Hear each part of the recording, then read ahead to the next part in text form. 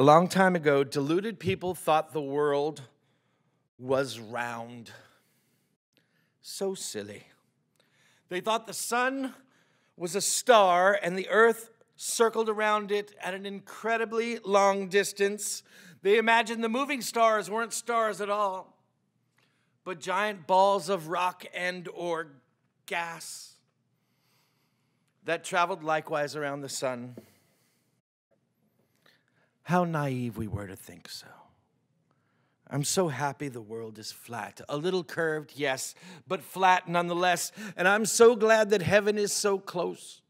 That Otis company can get you there if you push the right button. But why take an elevator when you could fly a carpet or a winged horse, of course?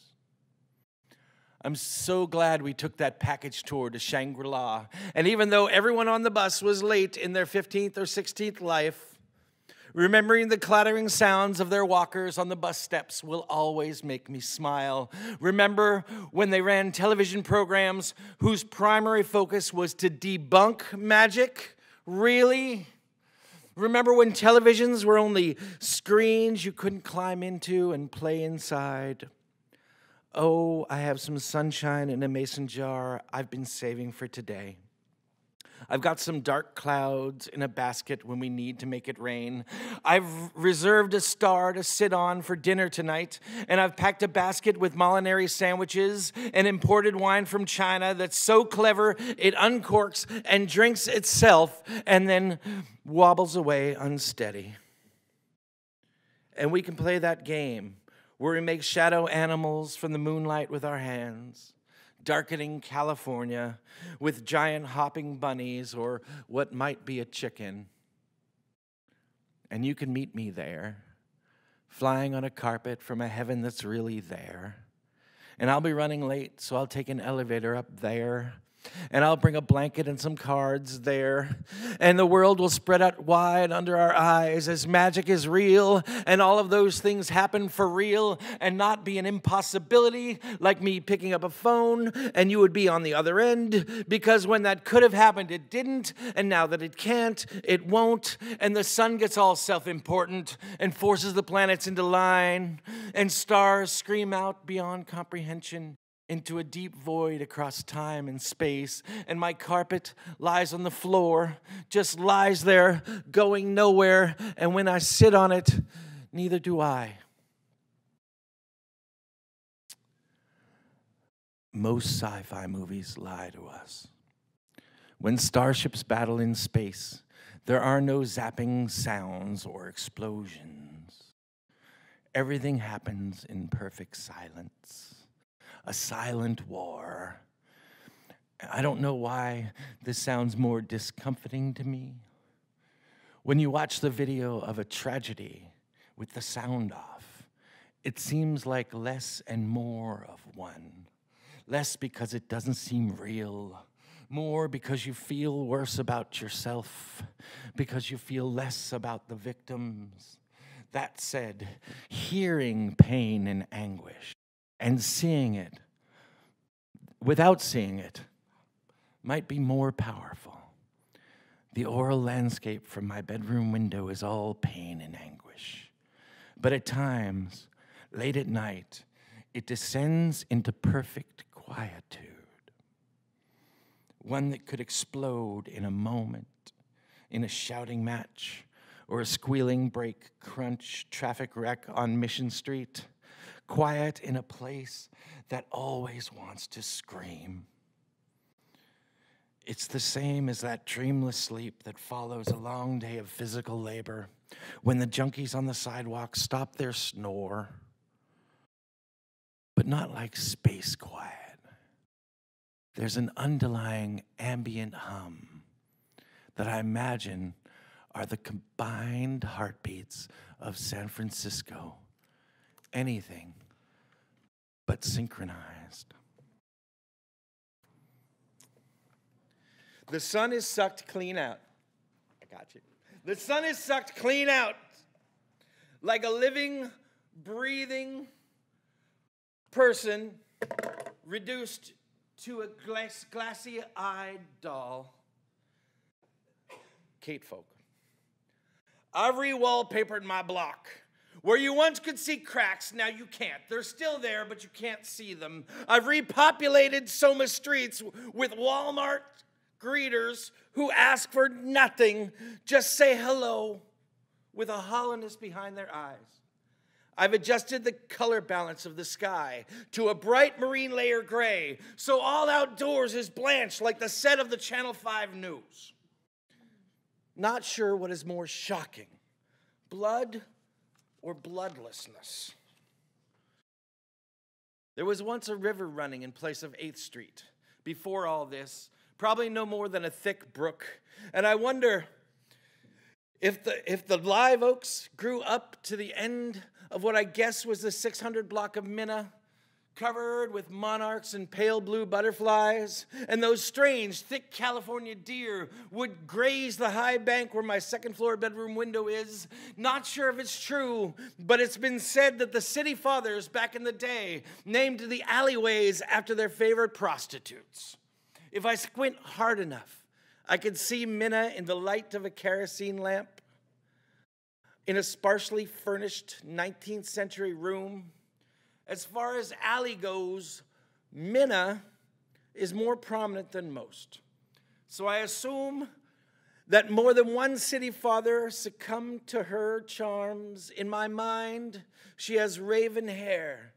And when she moves, she could be Asian or Mexican or native or Russian or black. In the dim light, she can be anything, but for sure she's always half something and half something else.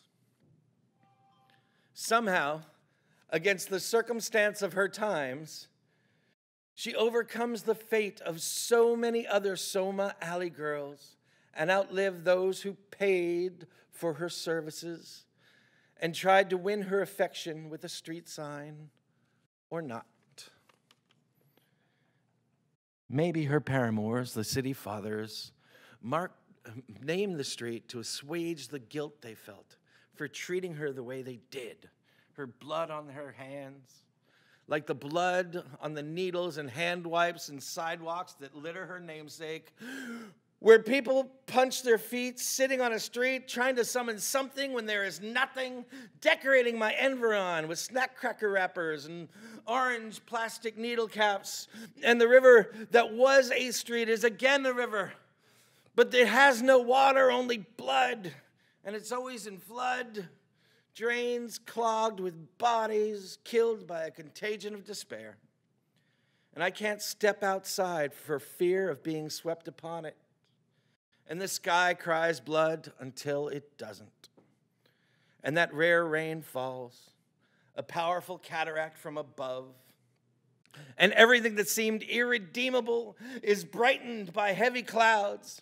And my neighbor hands a roll of garbage bags out through the gate to those outside on the sidewalk to become improvised plastic ponchos. And the drains are still clogged, but with the leaves of magnolia trees falling from the branches to imitate armadas of boats piloted by incompetent sailors, bouncing off each other and wrecking in a pile, in a pond, caused by the incompetence of the Department of Public Works.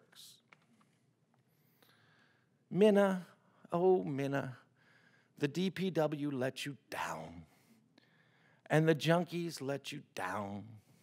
Just as the city fathers let you down.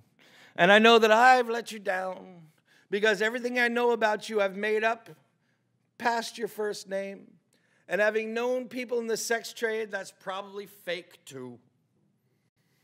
But I try to put color in your cheeks and a sparkle in your eyes and bridge our times before you and me, and everything that has been will be wallpapered over, and your street, my street, our street becomes Salesforce Place or Uber Way, and no one walks on it. It's only traversed by autonomous vehicles delivering organic avocado toast to phallic high-rises. And though avocado toast is delicious, my wish is it won't block your memory or chase me away from you. We still have things to do. Here it is. Clip, clop. When a horse goes down the path, it goes clip, clop, clip, clop, clip, clop, clip, clop. So therefore, when it goes backward, I guess it has to go bulk, bilk, bulk, bilk. Because that's how you spell it when you go backwards. And she said, "Frack you and the horse you rode in on." And all I can say is, it's okay if you don't like me. But let's leave the horse out of this, okay? He may not be the best horse, but he's still my horse. And that's cold. That's just so cold. It reminds me of rule number 1. Always wear a warm coat because the world is cold. It might be summer, but bummer, the world is still cold. Rule number 2, don't walk around with a gun because you'll shoot someone, but probably yourself. And you'll think they deserve it. But odds are they don't. Unless you shoot yourself, then of course they do. Rule number 3, watch your mouth. Because in truth, only bad people or horses say what they think. Good people or horses say what they have to say. I say what I think. My horse, you'd have to ask him. Bad people also make lists of things other people should do. So don't do that. If you're counting, that's rule number 4. I ride a horse called Hypocrisy, and he eats all my wild oats. And I've thought through every possible scenario, and I'm here to say we're screwed. I want to take a moment of your time, a moment more than the one I took before. I carry a garbage bag can around for that purpose, and I've filled it with so many moments, I can live 7 more lives as long as I spend them in that can. Part of me smiles manically at other people. The other part of me is embarrassed by my face. Part of me might be brave, but generally I listen to the other part. Part of me talks about myself like somehow that's relevant or important. The better part of me talks about my horse. My horse, Hypocrisy, likes to drink and gets mad at drunks, especially when he's drunk, and damn, he's drunk a lot. My horse thinks he's pretty smart. He does everything wrong every time, an exquisite, epic social failure, but yeah, he's smart-ish, I guess. My horse learned to walk backwards, so now that's pretty much his only direction. Polk, pilk, polk, pilk, polk, pilk. Always back against the traffic, and people blow their horns at him, but you don't need blinders not to see. He just leads with his ass, and you think that might be awkward or rare. You should know it is awkward. My other horse is oppressed, paranoid. And he's not all that special.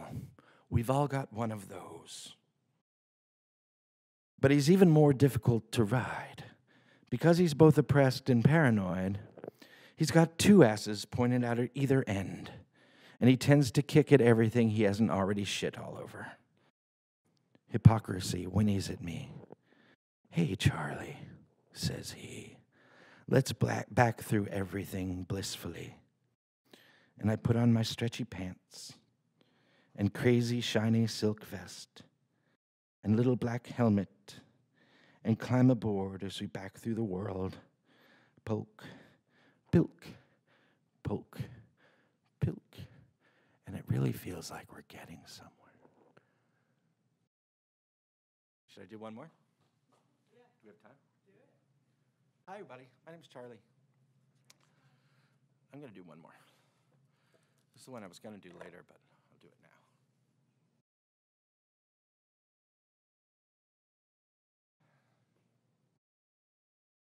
This is for the heroes of Deepest Stand Park.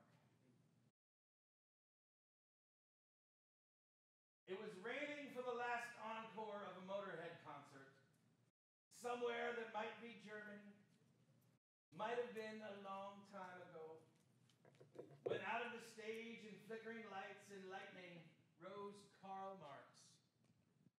In a leather vest and some leather pants, bare-armed, save for 2 full-sleeve tattoos of the Complete Communist Manifesto. As the sopping wet, heaving masses churn in the mud before him, his thick gray beard and his white afro swirl in the wind. He raises both arms over his head, growls into the mic, and 1,000,000 decibels proclaim, "I reject the advances and any association that would associate with the likes of me."